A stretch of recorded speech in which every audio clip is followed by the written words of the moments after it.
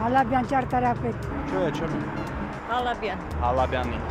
Հալաբյանն ով է։ Ինքը ճարտարապետ է, ինչքան գիտեմ։ Հալաբյան փողոցն է։ Ահա, իսկ Հալաբյանը գիտեք ով է։ Ոչ։ Ես Հալաբյանն եմ։ Իսկ Հալաբյանը ով է։ Փողոց։ Հալաբյան փողոցն է։ Իսկ Հալաբյանը ով է։ Այս մարդը մոռացել եմ։ Հալաբյան փողոց, երևի Հալաբյանա կոչում։ Հալաբյան Կարոյի փողոցն է, ճանաչված ճարտարապետ է։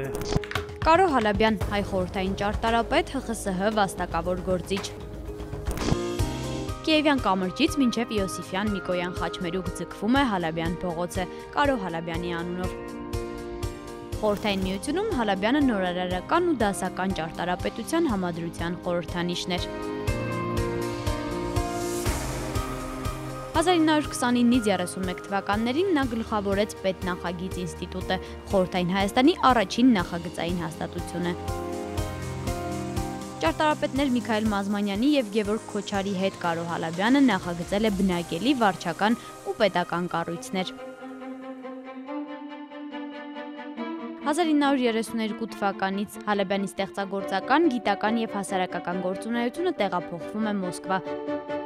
Նա նախագծում է խորհրդային բանակի թատրոնի շենքը Մոսկվայում, Սոչիի ծովային կայարանը։